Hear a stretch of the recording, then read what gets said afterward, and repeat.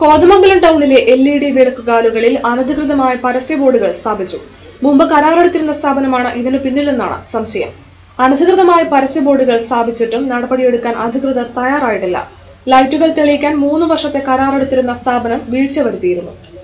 കോതമംഗലം ടൗണിൽ ചെറിയ പള്ളിത്താഴത്തിനും municipal town bus സ്റ്റാൻഡിനും ഇടയിലുള്ള LED ലൈറ്റ് കാലുകളിലാണ് അനധികൃതമായി പരസ്യ ബോർഡുകൾ നിരന്നത്.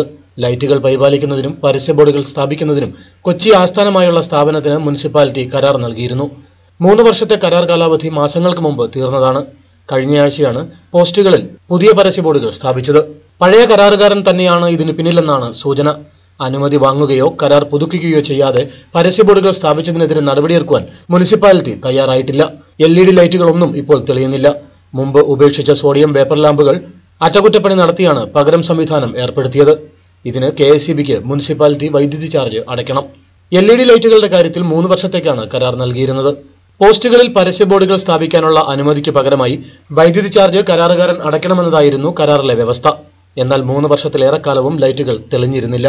പരസ്യ ബോർഡുകൾ സ്ഥാപിച്ച് കരാറുകാരൻ ലാഭമുണ്ടാക്കുകയും ചെയ്തു. മുനിസിപ്പൽ അധികൃതരുടെ ഒരു നിയന്ത്രണവും ഇക്കാര്യത്തിൽ ഉണ്ടായിരുന്നില്ല.